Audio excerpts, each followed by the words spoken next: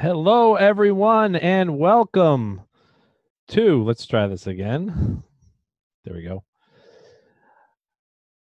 Oh, hold on one second, everyone. Just one slight technical difficulty. Boom, look at that. Hello, everyone, and welcome to the final presentation of Virtual NAB. Good to see everyone once again. It is Brian with Boris Effects. We are here to show Sapphire 2020.5 with John Dickinson. Let me go ahead and go to speaker view. Thank you so much, everyone, for joining us.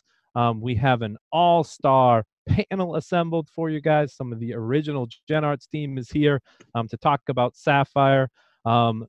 Ending Virtual NAB. It's been a super fun 3 days. We've done a ton of live presentations. We've given away a ton of cool prizes, and that is going to continue today in the last hour.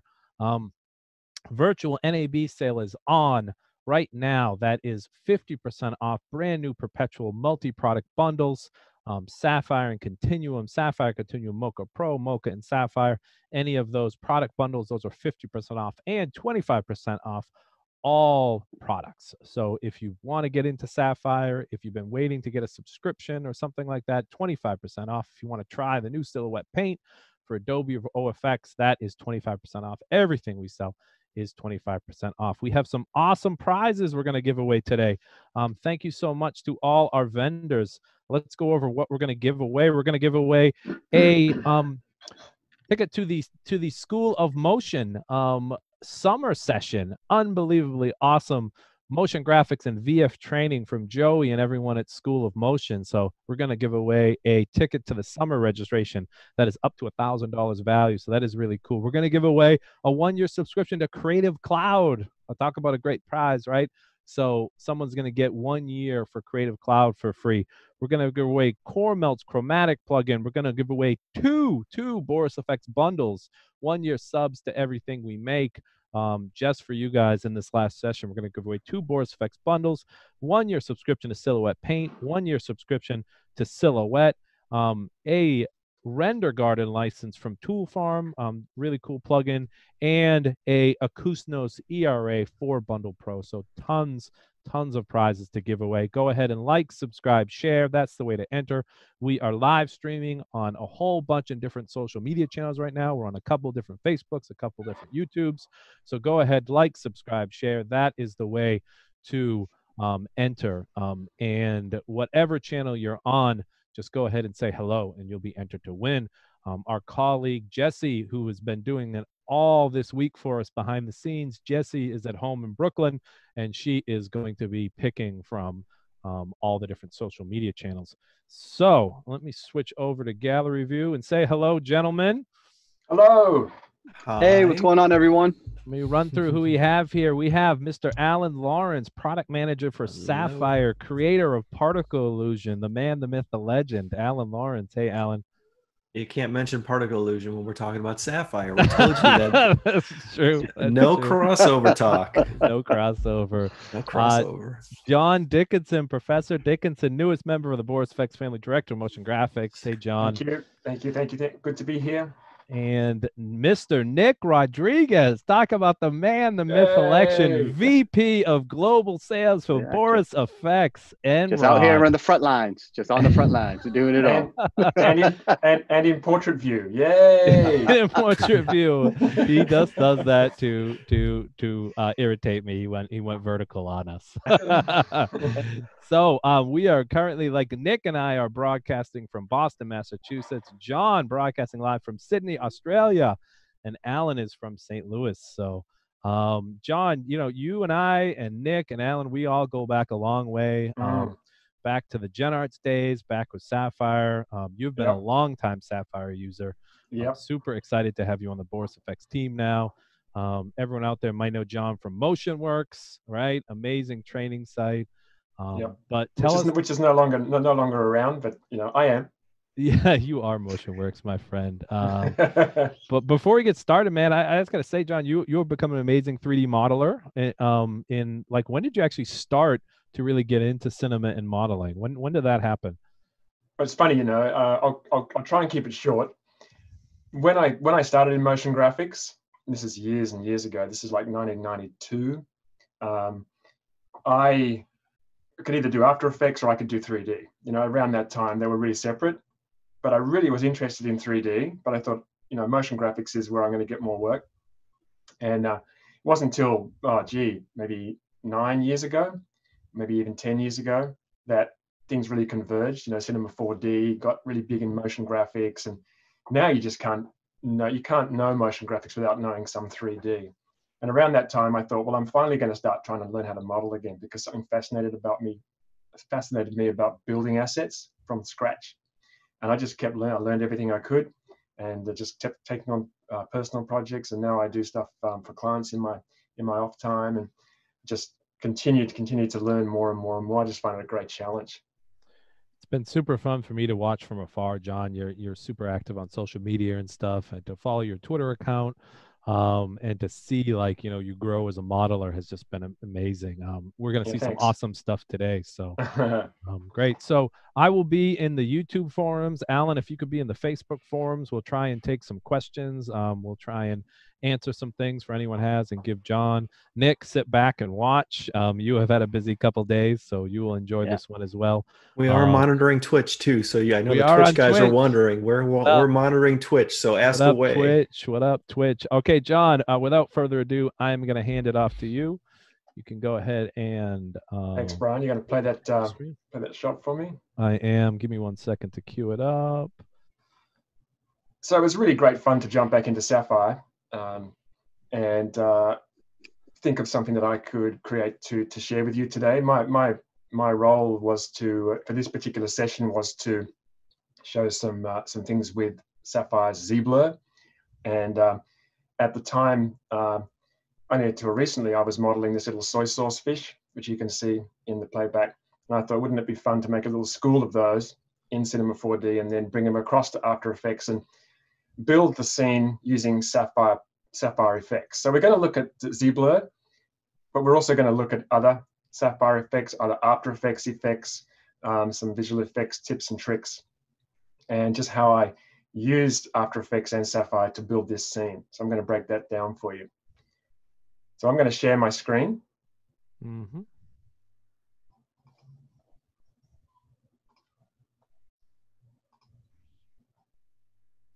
Cool. We got you. Got me? Great. Gotcha. Okay, so this is just the, you can see here in the finished project, in the finished comp, these are all of my layers, my adjustment layers and my pre-comps. But for the sake of presentation, I've actually broken it down into separate compositions to make it easy to present, and also easy to understand how I approach this. So let's go into 01. So I had the fish model. We can have a quick look at that. There's the fish. That was modeled in Cinema 4D by me, and textured in Substance Painter, and also in Redshift, and rendered. That's rendered in Redshift. So really happy with how that came out. But a lot of fun to put it into an actual scene. Something I don't generally do. Normally I'll offload my assets to clients, or you know, I'll just do hero shots of them, put them in my portfolio. But here we've actually put it into a scene. So I needed some sort of background, and I wanted some kind of ocean scene, and I built this using Sapphire effects.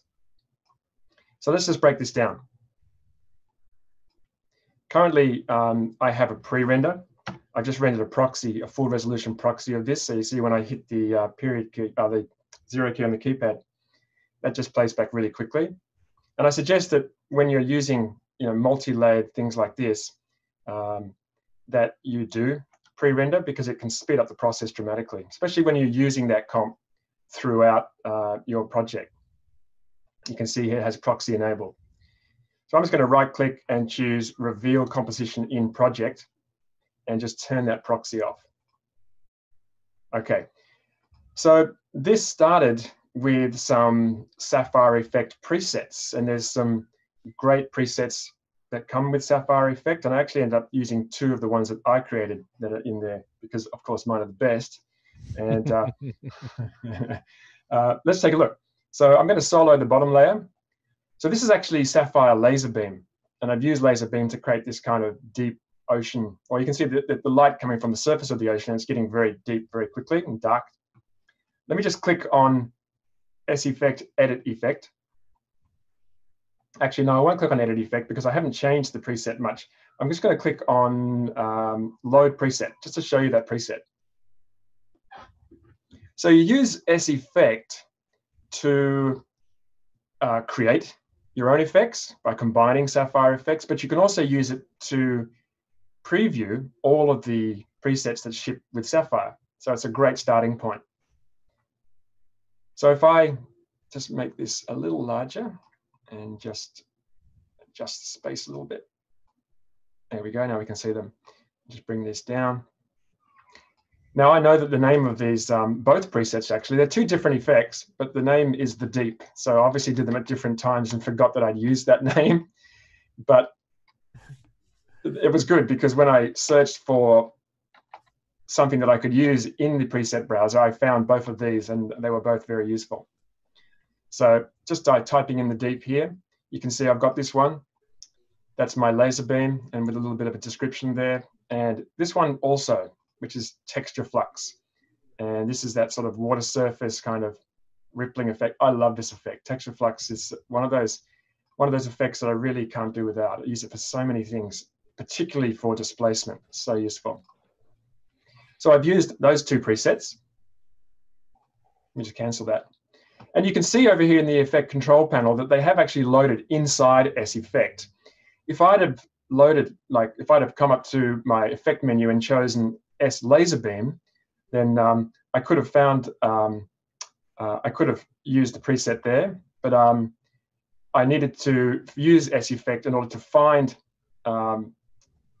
the preset that I wanted, because I had to use S Effect to be able to search for presets.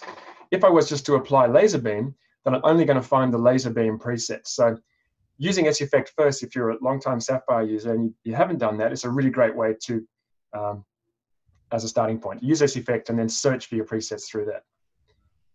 Much easier to find things, because often I'll know what to, I don't know what I want, so I need to look at that preset browser and you know, get an idea about, oh, maybe that's a good starting point, and it's exactly what I've done here. So I've used laser beam at the bottom, the Deep, and I've used texture flux just above that.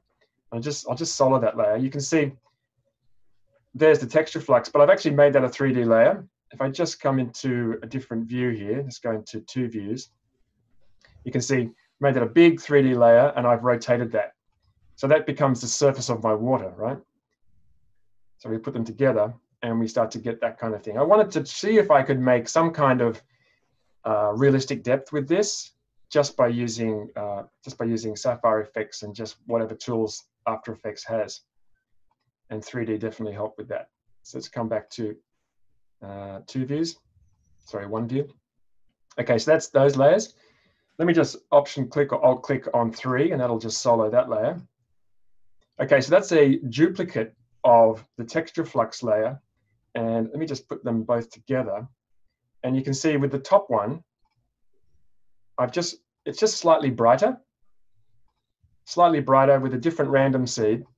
So, because I thought that if you're looking at the surface of the water from underneath, you're going to see sort of slightly brighter areas. As the water ripples and moves, it's going to catch the sunlight.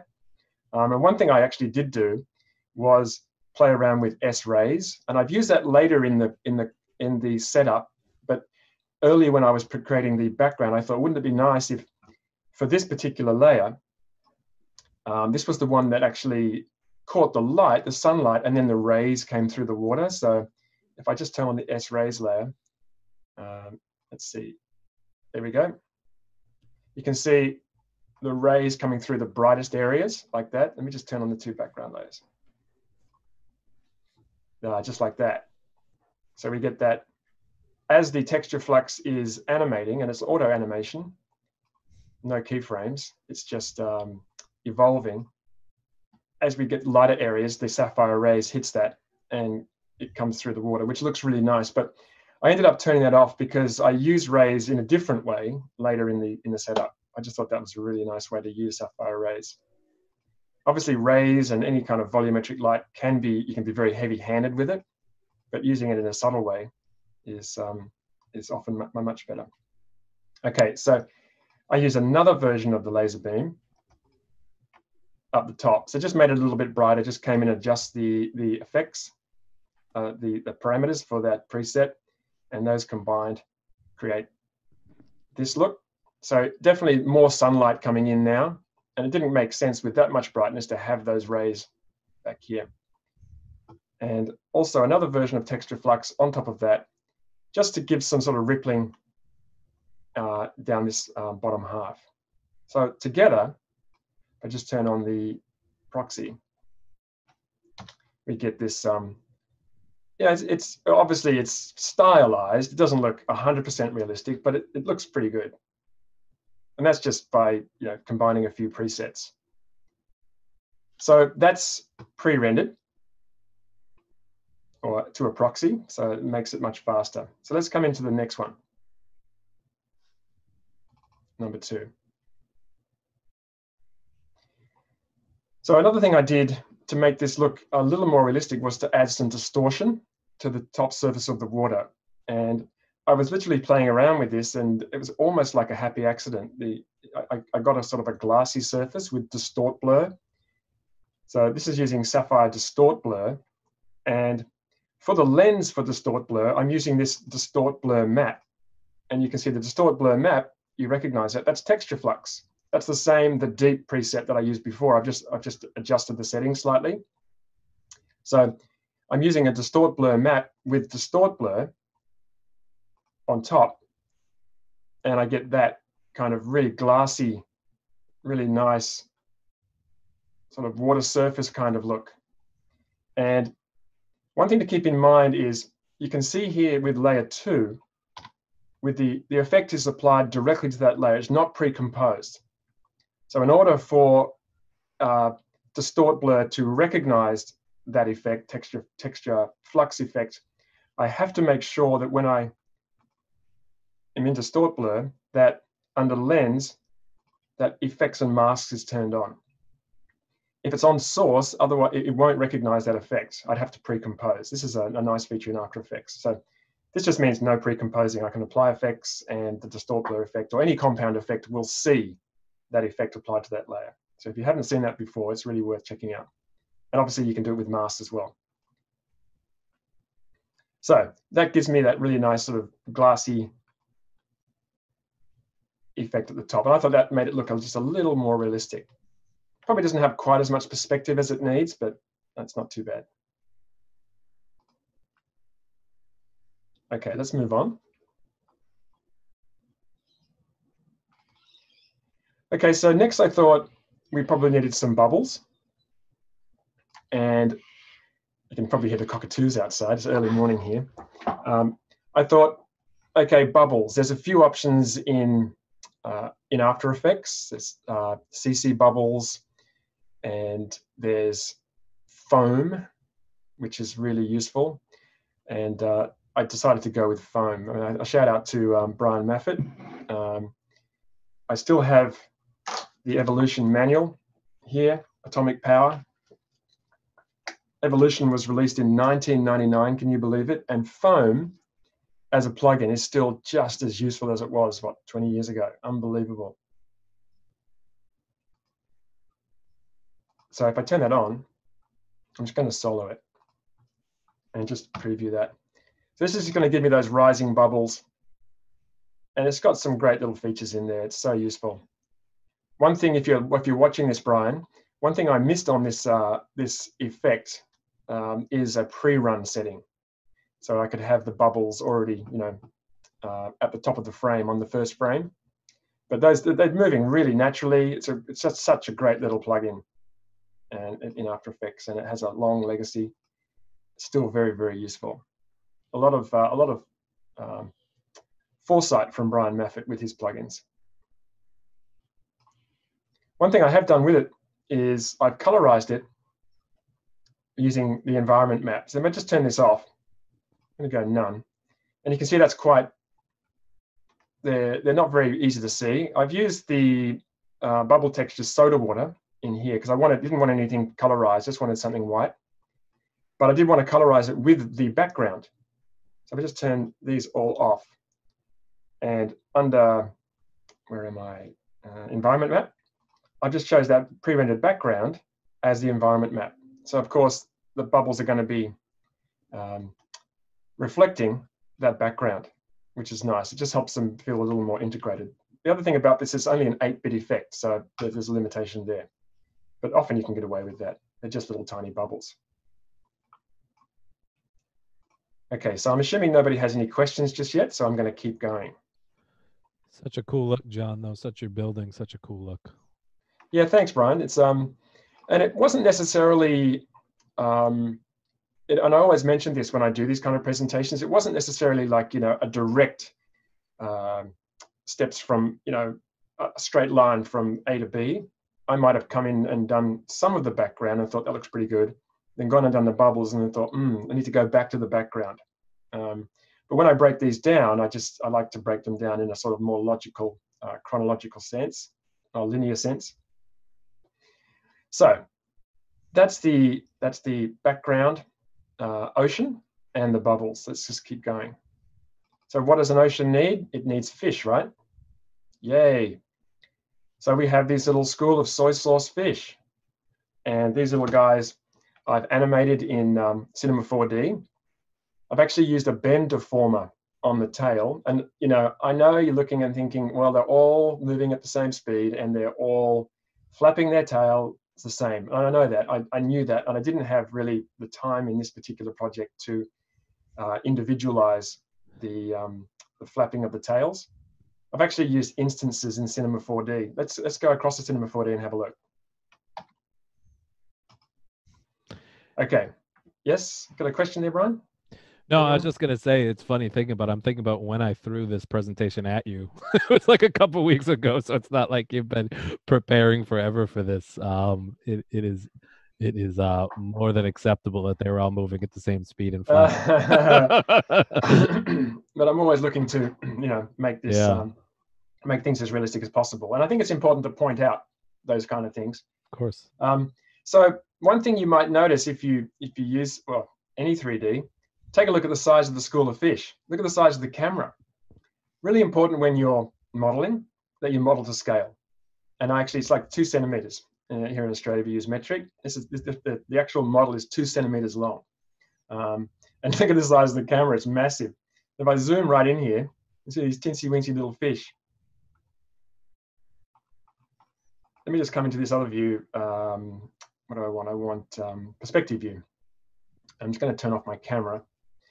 So you can see there's my camera, there's my fish, and you can see there's the little bend deformer on the tail. And I'm by no means good at rigging. If I had to do some sort of big rigging job, I would probably just send it out to somebody else. I'd do the modeling and send out the rigging, but you can actually get away with a lot just animating deformers.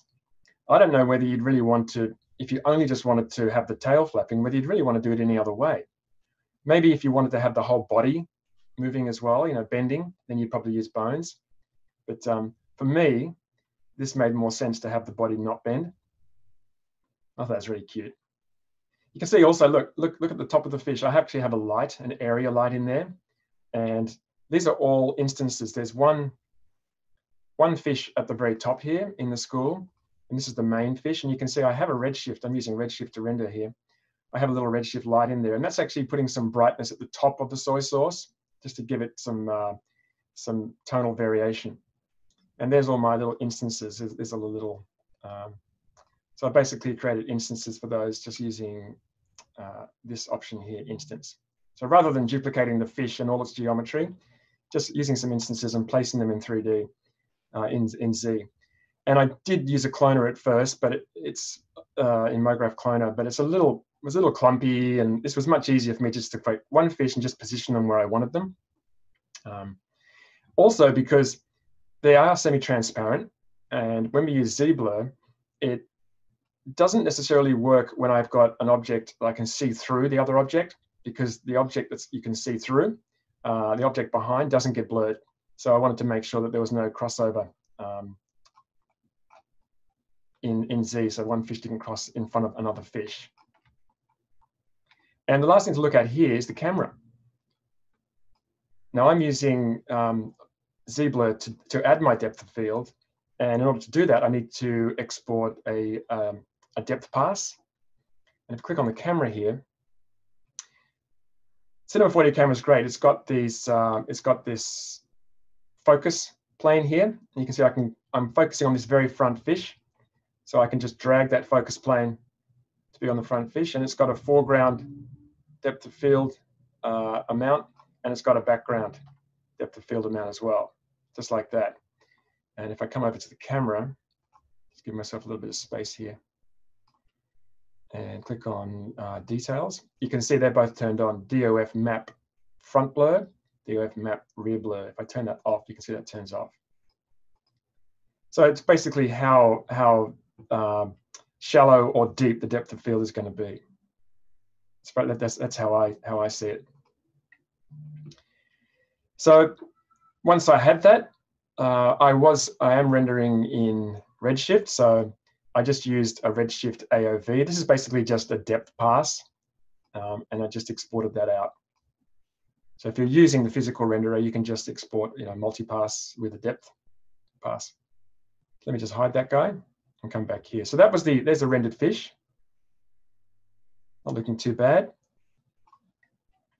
And let me just turn on the checkerboard. You can see there is some transparency there. There is basically almost no transparency, pretty much none here. And I did fight with that. I tried to get some transparency, but one of the hardest things in this whole thing was doing the subsurface scattering for this plastic. And I got a lot of assistance on Twitter.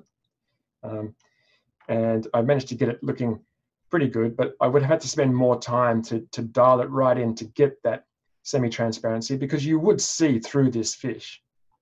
But at the time that I had, I just couldn't quite get that dialed in. Maybe I will after this. Someone will give me some assistance. So there's the fish. So let's see how we can get them comped into the scene.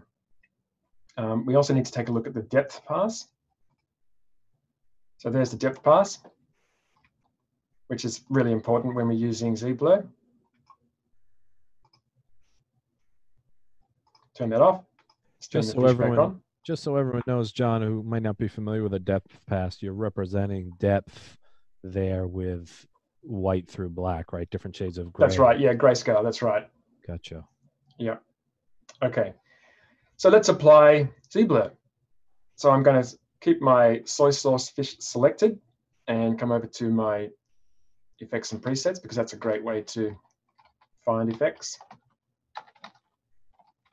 I'll just do it Z-Blur. And one thing you might not know in After Effects, if you've done a search here in the effect preset panel and it comes up with just one effect, you can just hit enter to apply that, which is nice little shortcut there. Obviously, if there's more than one effect, it won't work. So it's worth typing in enough to isolate that effect. Okay. I've got my caps lock key on. Okay, so boom, everything is blurred. And of course, that is because I need to choose the Z buffer.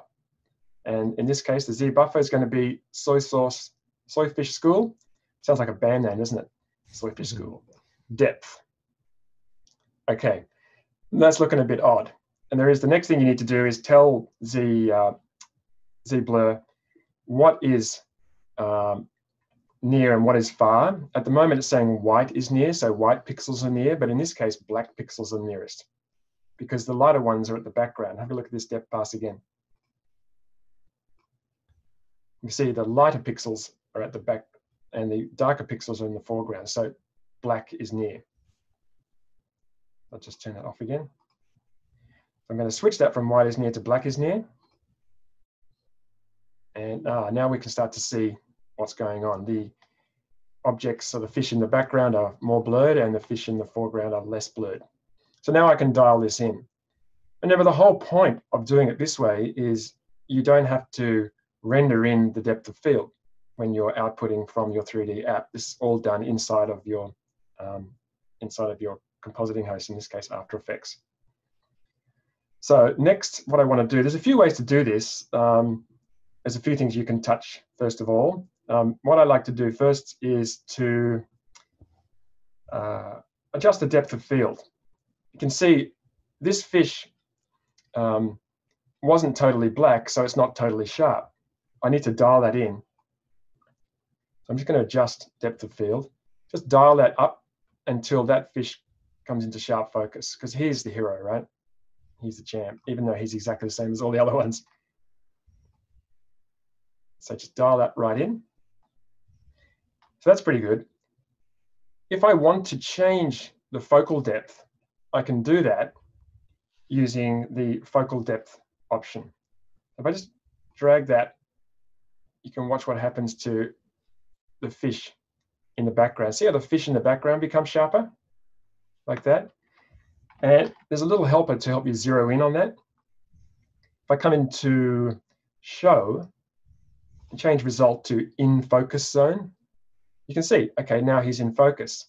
So rather than eyeballing it, just turn on in focus zone and change the focal depth. And you can see what will and won't be in focus, which is really nice. Just going to undo that and turn result back on. So I'm thinking if there's anything else I want to show you in this just now, just checking my notes. So that's the basics. We're going to come back a little bit and look at some more of that. But that's the sort of basic setup for Z blur. You can see how effective that is just to dial in the Z blur in this particular case.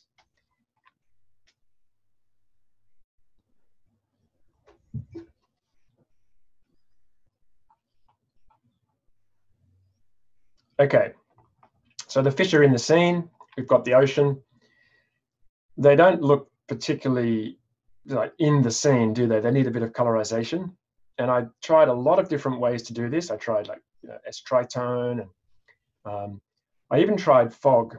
There's a fog setting in Z blur. If I just sample maybe a color from the water for the fog, and I can just adjust, you can see adjust the fog near, and that, I mean, it doesn't look like fog. Obviously, there's no fog underwater.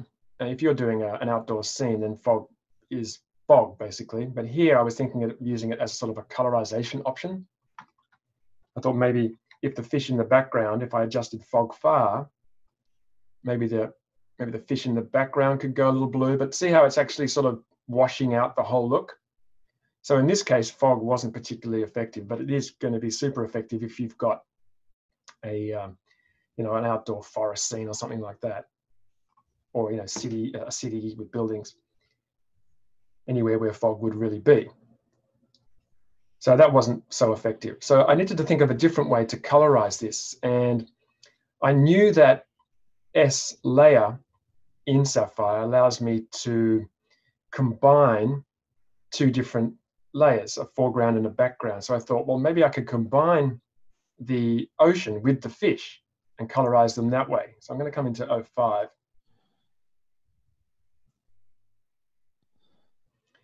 So for this, I used S layer. Let me just select that. And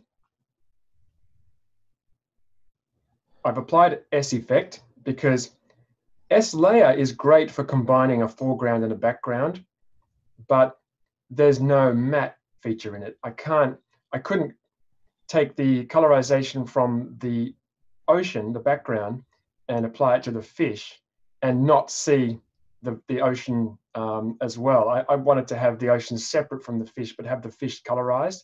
Have a look. What I've done in S effect is for the background, I've chosen the background, which is our ocean, but I've also importantly for the mask, I've chosen the fish. So let's click in and go into S effect. So I'm going to click Edit Effect. And this is the beauty of S effect. If an effect in Sapphire doesn't necessarily do what you need it to do, 9 times out of 10, it will do it just by going into S effect and just porting in one of the tools or another effect. So let me just, I've got previous selected nodes. So here's my background. Here's my source. And here's the mask. So the mask is also the same layer as the source, obviously. So the only thing I've done is, apart from using S layer, so I've got a foreground and a background, I've also used Set Alpha, and Set Alpha is available down in the tools, in the tool options, in this little column on the side here. I'm just going to twirl this up. There's probably a faster way to do that, Brian, than do them all at once. I do them one at a time.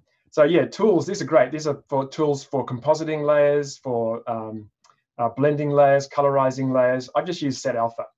So I've just popped in S layer, and then I popped in Set Alpha just by dragging it across, and I ported the mask into the matte port for Set Alpha.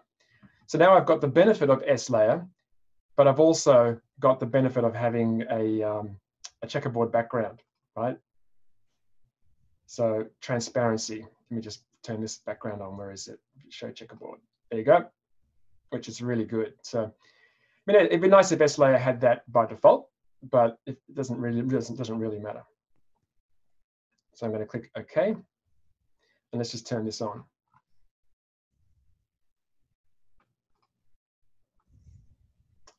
See, now why would I want to colorize the fish using the background? Well, it's obvious, because you want them to feel like they're in the scene.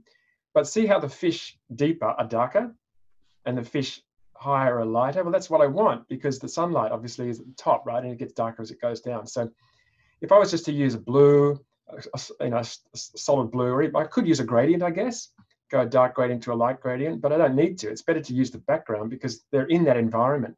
Anytime you can use the environment to affect other objects in the environment, it's better. Just like we use the background to colorize the bubbles, right? And of course, the Z blur is turned on. It's very subtle. You can see how this fish is a little bit out of focus in the background. And I also thought about, well, if this fish was out of focus, well, wouldn't the ocean be out of focus as well? Yes, I know. It probably would. And that would probably take a little more work, or doing the ocean in 3D. But then I would lose a lot of this great detail. So it's obviously, in this game, it's all about what you can get away with, what you're prepared to get away with, and how it looks in the end. So let's just check my notes. I just want to check notes because I want to make sure I don't miss anything with this.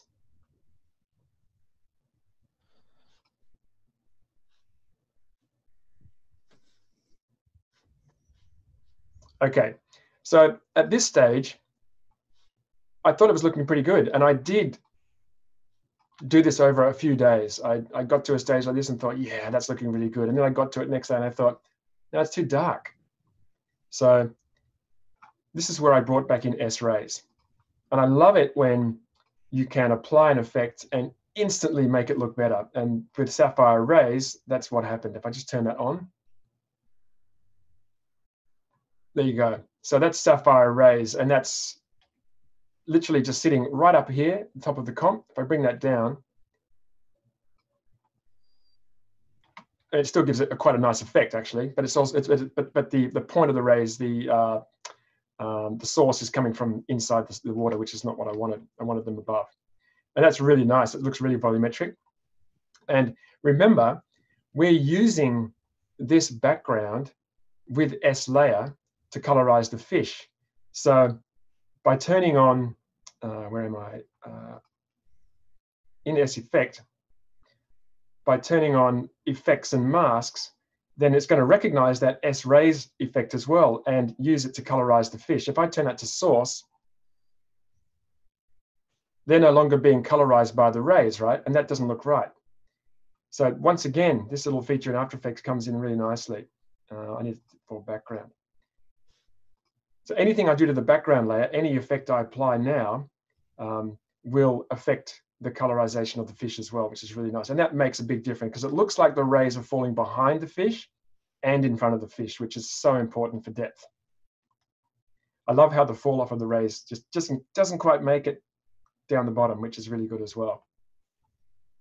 Really nice. Such a good tip working with effects and masks with Sapphire, right? That's always the real power of Sapphire is getting into those mask inputs. Yeah, totally. And I love it when you can just turn on a layer like that and go, yeah, that's the right place. The right place to put it. That's it. And you saw, remember earlier, I mentioned how I had rays, and I thought, I'm so cool getting it to sort of appear where the brightest areas of the texture flux were. But it wasn't effective in this case because it was sitting right at the top of the surface of the water and it wasn't affecting the fish. So it was a little bit of backwards and forwards to get the rays looking how I wanted them to look. And I thought this was quite effective. Okay, so let's look at some finishing touches. And I had prepared this about a week ago, and the plan was yesterday just to go in and just practice it again and make sure it all made sense and everything was set up correctly. But of course, I found things that I could make look better. And there's a couple of things I did that I thought, wow, that really takes it to the next level. So I'm really glad I was able to add these little things. So there's a little list of things I want to discuss here. Now, one thing I mentioned with the colorization was that these are all blue. Okay, maybe that might be like it, like it would be for real, but I kept getting pictures of the Great Barrier Reef and Queensland in Australia and the beautiful crystal clear water. And fish aren't blue unless they're actually blue, right? Dory's blue. You look for that water and it's just like an explosion of color. So I wanted to get some color in there, but I wanted to get some blue in there. Like the water isn't necessarily fully, crystal clear. So what I ended up doing, I tried a few different things. I tried dialing back the S effect, but it kind of looked a bit muddy. I can show you that actually. If I come into the soy sauce fish layer, if I just select that layer and type comp, I'm going to bring up the compositing options for S effect. This is After Effects feature, this is not a Sapphire feature. A lot of Sapphire effects have their own comping options. If I just twirl down that and just decrease the S effect opacity, you can see how I start to dial back in the color like that. See, I'm just decreasing that S layer effect and how it affects the fish, but I don't think that looked very good. They were all really uniform. It looked a bit muddy. They weren't blue. They weren't colored. It was a little bit of both. I thought this looked a lot better. But I did want to add a little bit of color in there. So what do you do when you want to do that? You duplicate the layer. So you can see the duplicate layer above has a mask. If I just turn it on, so it's just literally a duplicate masked out. And remember, we've got this bright sunlight coming in at the top. And I just thought, well, maybe the sunlight's making them less blue. And you'd think, well, maybe they'd probably be in more silhouette. But then the light would be behind them for that to be more silhouette. I just like that, just gives it a little bit of color, but the ones a little bit deeper aren't getting affected by the rays quite as much, so aren't quite as colored. Pretty cool, huh? I thought that was a nice little solution. Very cool. That. It adds a bit of that red back in, because this is a little soy sauce fish, right? And that little red cap is such an important part of that look. I just thought that would be a nice way to compromise with that look. Lots of love out there. Loving your tips and tricks, John. Oh, good. I'm really glad. It's so great to be back, to be able to present like this to everyone. And I have to say, being part of the Boris Effects team and being able to work on these things full time rather than trying to fit them between other jobs is fantastic. This is I'm like a pig in mud. Almost gotcha. Yeah, this is a family-friendly show. It's the last one. Yeah, so we've got the colorization over the top. Let's see.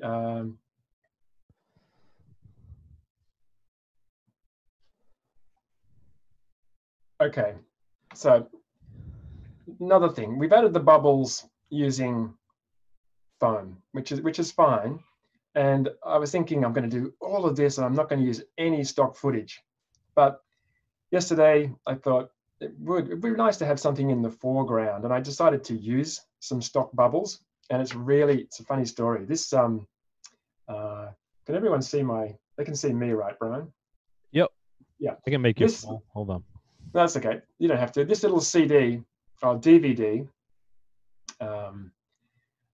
is of some bubble stock footage that I used in 2004. It's for a shoot that we did at Foxtel. And And there was a whole lot of stock bubble footage. It was an underwater shoot with volumetric rays.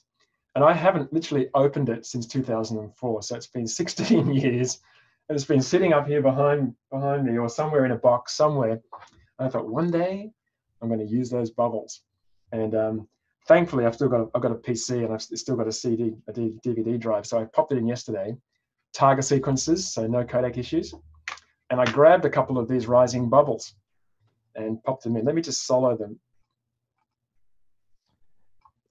So, great comment from Facebook. Teach a man to fish, and he'll use Sapphire.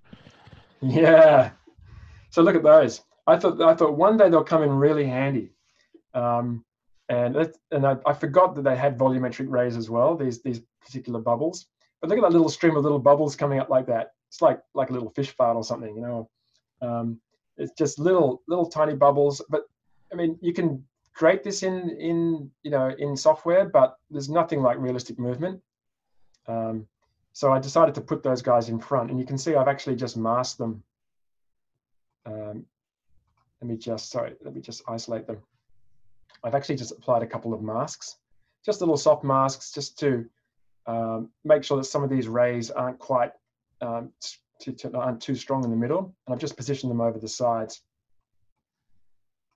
You know, it's that old trick of, I remember a trick when we were doing shoots years ago for corporate things, and we'd be outside the corporate headquarters, and we'd be shooting the building for cutaway shots, and someone would go over and the cameraman would pull down a branch to try and get that into the foreground, you know, so you get some sort of foreground object going on, and get that slightly out of focus.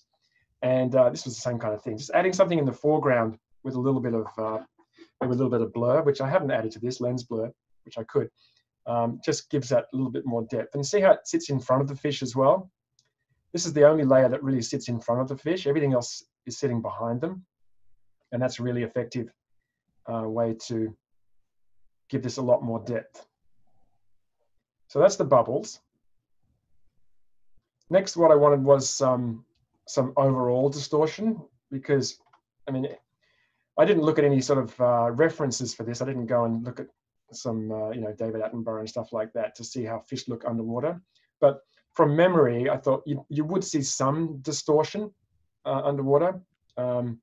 So I decided to use another distort blur layer on top. Just turn that on. And that's also, once again, using the same distort blur map that we used earlier for the ocean. And it's just a subtle distortion. Let me just turn it on and off.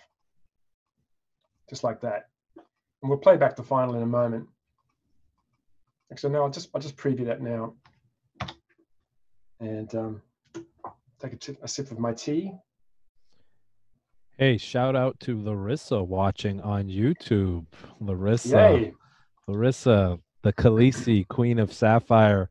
Yeah. Larissa and all the Sapphire development team and all the developers of Porous Effects. Thank you.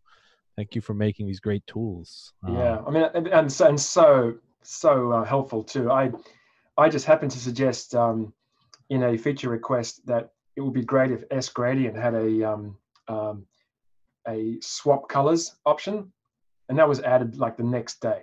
That's in 2020.5. Just gradient swapping colors. I tell you, that's so useful. So it's so great to be part of the team and be able to make suggestions that really change this software. It's very empowering. Larissa, the hardest working woman in show business, writing Sapphire, homeschooling right now, right? Raising her son, and still writing amazing code. Thank you, Saph. Thank you, Larissa, for all your hard work. I don't say it enough. I don't say it enough. So, okay, so look, so there's the preview of where we are so far. And it wasn't a super fast preview, but imagine how much longer that would have been if I hadn't pre-rendered that background. So at this stage, I was pretty happy with it, but something just clicked with me, and I thought, well, surely, water moves. It's very heavy, and the fish are sort of moved around in the water when it moves. So I thought, excuse me, it might be good to add some movement. So what I did was use the wiggle expression. And I'm going to do that right now. So if I just solo position, and I have to wiggle both the top layer and the bottom layer. So I'm just going to Alt click on position and type in wiggle. And I only want 1 wiggle per second, and I want a value of 20. So that's going to wiggle the movement slightly. And I want to do the same for the top layer. So I'm literally just going to drag the parent link and just come down to position like that, rather than type the expression twice. Let's just preview that. And I tried rotation, but rotation looked odd. I think this makes a huge difference to this look.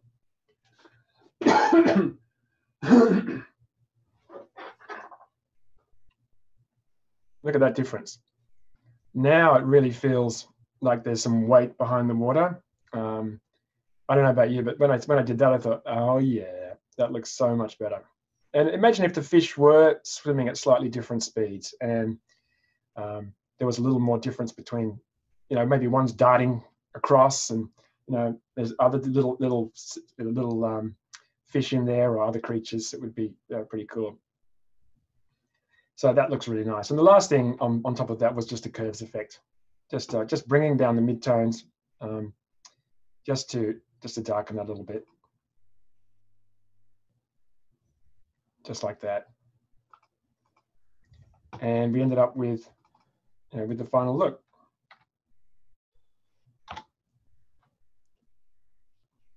Very cool. And you can see the distortion over the top, just a little bit of distortion.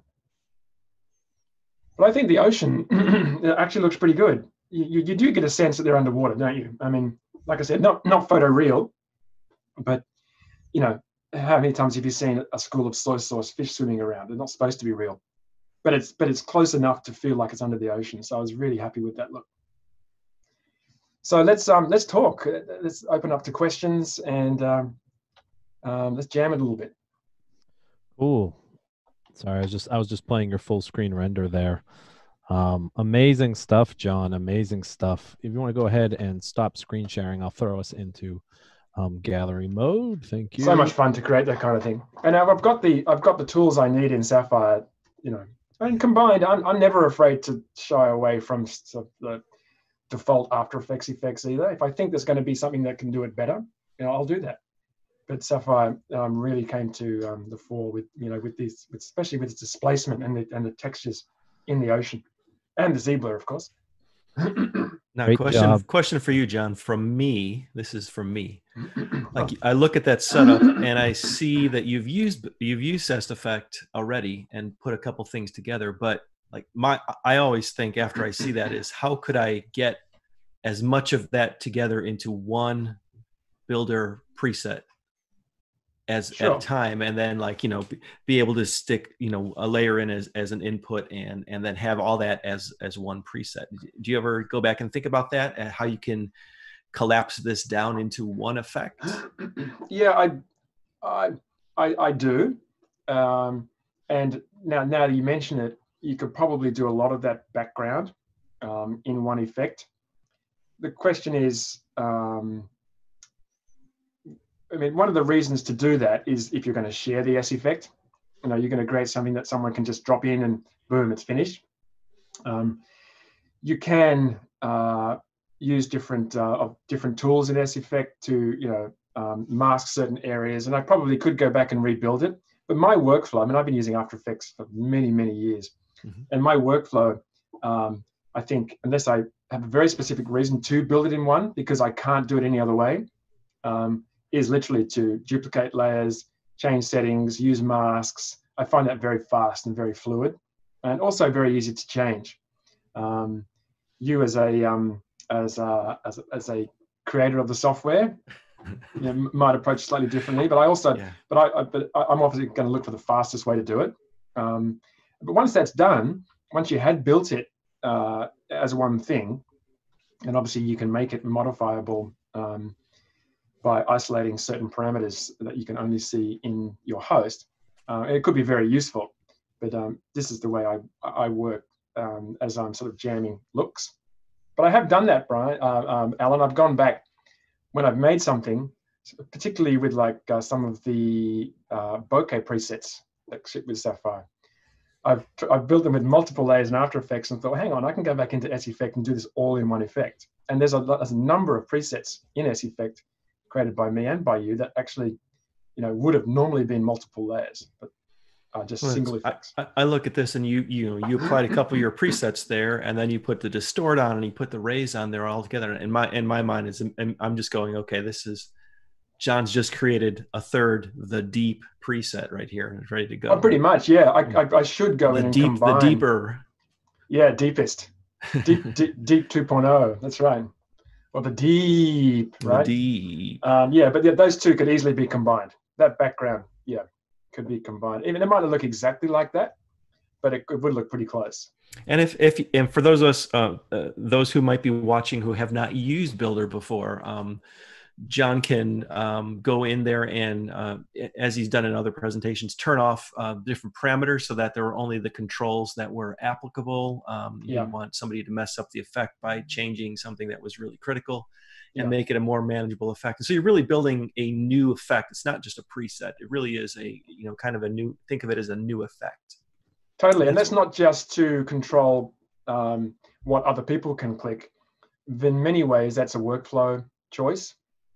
When you want to work fast, you've built something in S-Effect that you know you're going to use later, and you know you're going to modify later, but you don't want to go. Some of these effects have many parameters. You want to be able to have laser focus only on the things you know you want to change later. So turn everything else off. There's a global button to click all the parameters off, and then just go in and just cherry pick just the ones you think you might, like color or random C, stuff like that, right? And that just isolates them right in there in the effect control panel. Or in the effect panel based on your host. Gotta thank Nick for going 16:9 on us. Nick, love it there. Yeah. I didn't even notice. And his mic's off. And his screen's off behind him. your mic's off, Nick. You're on mute, Nick. Yeah, Nick's on mute. He's okay. Hey, here he is. There you go. John, I was just gonna say, some people have no idea what a CD is that you pulled up, so you got to be very conscious of that. Well, that's even a DVD. It's like, what is that in his hand? I have no idea. Physical media. Computer? It's even got the date on it. Look. Yeah, where do you put that? Awesome. Sapphire version 1 released in 1998, right? How crazy is that? Man, I used to put everything I did on discs, and I had 2 huge boxes full of discs, and I probably opened about 2 of them. They're all sitting on a hard drive now. Testament to that beautiful code Gary and Call wrote in 1998 that we're demoing Sapphire in 2020. Love Ziebler, man. Ziebler, like, one of those effects that, so many people use Sapphire in so many different ways, right? It's all over the place. And you meet people like yourself, or like Jesse Newman's a good example, right? You guys can Google Jesse Newman VFX. He's a crazy Sapphire user, but there's certain people out there that like Ziebler is one of those effects. Like, oh no, I use it all the time, like I don't want to bake the blur into C4D and then God forbid have to change that, right? And change that render. I want to keep it live and composite, and they love Ziebler like for the quality, right? And for the parameters and the easy use and the speed. So that's definitely like an unsung hero in the Sapphire suite. And it is, I mean, Ziebler is not in-camera blur, right? It's not the same as the blur you can do in 3D. Sometimes you might have to do it in 3D, especially when you're doing really, really shallow depth of field, where you're really focusing right in on some text or, something really shallow. Because you're probably not going to get exactly the results you want from a 2D version of an actual 3D blur, actual depth of field. But 95% of the time, you only want a little bit, and you just want to change that focal depth. So it's definitely much faster to do it in post. Everyone out there should follow us on Boris Effects. You know, we're going to be creating a ton more content, right? So excited to have John on board. A lot more builder tutorials, a lot more S Effect tutorials. So much to talk about in Sapphire. I love it when people say, like, show me everything in Sapphire. And I'm like, well, that's going to be a 12-hour demo. It is a huge suite of plugins. But thank you, John. That was an amazing presentation. Always love your style. Very calm. And sometimes I get lost. Love the Ant-Man in the back there, John.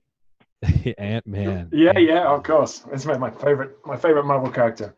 Okay, all right. Let's stop torturing people and let's give away some prizes, right? This is the last presentation for virtual NAB. Thank you everyone for tuning in, staying with us. Thank you everyone for muddling through all my technical glitches. But appreciate everyone's patience, appreciate everyone's time watching us while they're at home right now. That is not lost on us. We hope everyone out there is safe. We're happy to do something to give people distraction for a little bit. Let's give away some fun prizes. Mark Hamilton watching on YouTube. Congratulations, Mark. You win the summer session of School of Motion. So you are in for a treat, man. You are in for a treat. Mark Hamilton on YouTube. Stacy Lee on Facebook. Congratulations, Stacy. You win 1 year of Adobe Creative Cloud. Amazing gift. So thank you to our friends at Adobe for donating that prize. Stacy Lee on Facebook.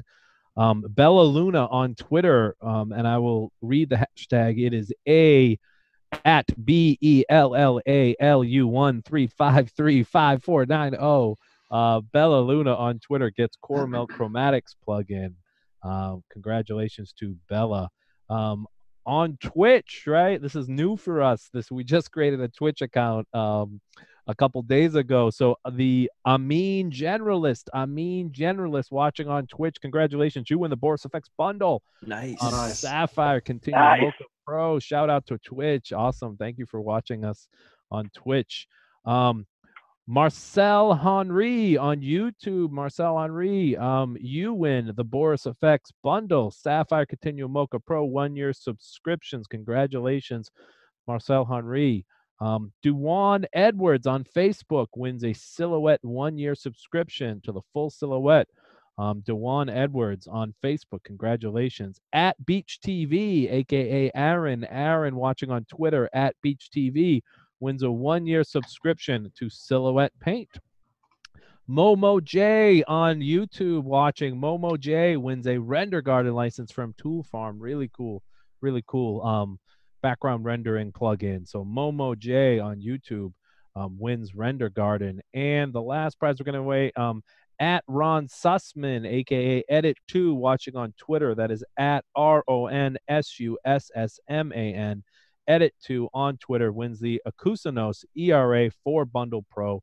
Congratulations to all our winners, and thank you to all our sponsors for making this all happen and donating all of these gifts for us to give away. Thank you so much, everyone.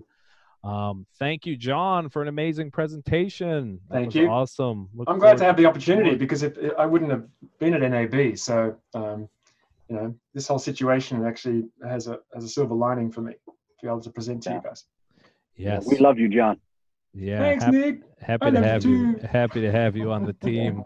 And we are going to be doing more of these live streams as well. So everyone out there, if you enjoyed this stuff, follow us on YouTube, follow us on Facebook. We're going to be doing more of this stuff because we are home like yourselves. So we will be doing more live streaming as well and doing this type of content we'll be doing this week. But we are not actually done. Next week, we are doing 3 webinars. So Tuesday, Wednesday, and Thursday, we are focusing a full hour on Continuum, which is on Tuesday, Mocha Pro on Wednesday, and Sapphire on Thursday. I could have totally butchered those dates. Go to Boris. No, you didn't. Actually, that's right. Is that right? Yeah, that's just, right. You know, hey, I got lucky. I got lucky at the end, right? So those are all going to be webinars. Sign up via the Boris Effects, like on the website. Just go ahead and on the homepage, click on the news item on the NAB sale. and you'll find the links to all those webinars. Those are going to be like product updates, so specifically focusing on the new things in Continuum. John, you're going to be showing off the new features in Particle Illusion, right?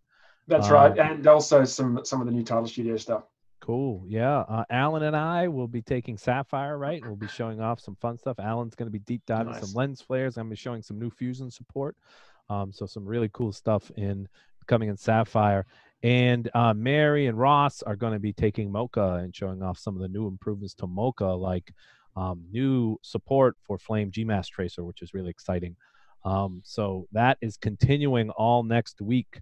So that is going to be a wrap for us for virtual NAB. We have been live for 3 days. Don't forget, Brian, there's a sale going on. Oh my God! Thank God we got the VP of Global Sales. Yeah, Nick, tell him what's for sale. Perpetual bundles, as well as 25% off everything else. 1 license per customer.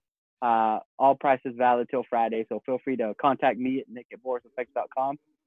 Sales@boriseffects.com, or your account manager or anybody, and we're happy to help. So we want to help people save some money, so feel free to come on down and buy. Yeah, no, thank God. Like, subscribe, and share. Subscribe, and share. Boris Effects NAB said 100%. Yes, 25% off any product, 50% off perpetual bundles. So if you want to get Sapphire and Continuum, or if you just all of those multi-product bundles are 50% off. If you want to just upgrade to the latest version of Sapphire, 25% off. That is running till Friday at midnight, right, Nick? That's when it's going through. That's right. My phone is on. Great time to get into Sapphire, or try out the new Silhouette paint or anything.